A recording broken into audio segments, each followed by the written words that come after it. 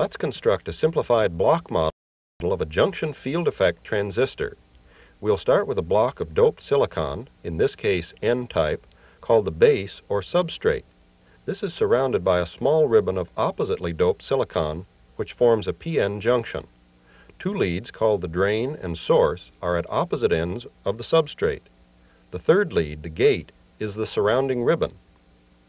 To get a perspective on the action that takes place within a J-FET, let's look at a cross-sectional view of our block model.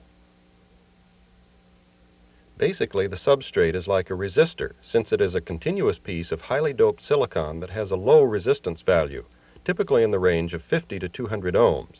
Since the gate material forms a p-n junction with the substrate, a depletion region is developed around the gate and substrate.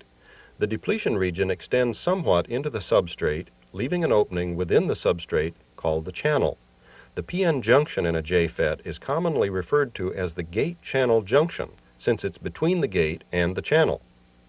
The development of a small depletion region around the gate-channel junction during the construction of a J-FET causes some restriction to the substrate's conductivity, but the increase in resistance is only minimal, so the drain source resistance remains about 50 to 200 ohms. Because the substrate of the J-FET in our example is doped N-type, this J-FET is commonly referred to as an N-channel J-FET. We will use this type exclusively in our discussion of J-FET operation. However, P-channel J-FETs are also manufactured, but are not as commonly used as the N-channel J-FET. In the P-channel type, the substrate is P-type silicon and the gate is N-type.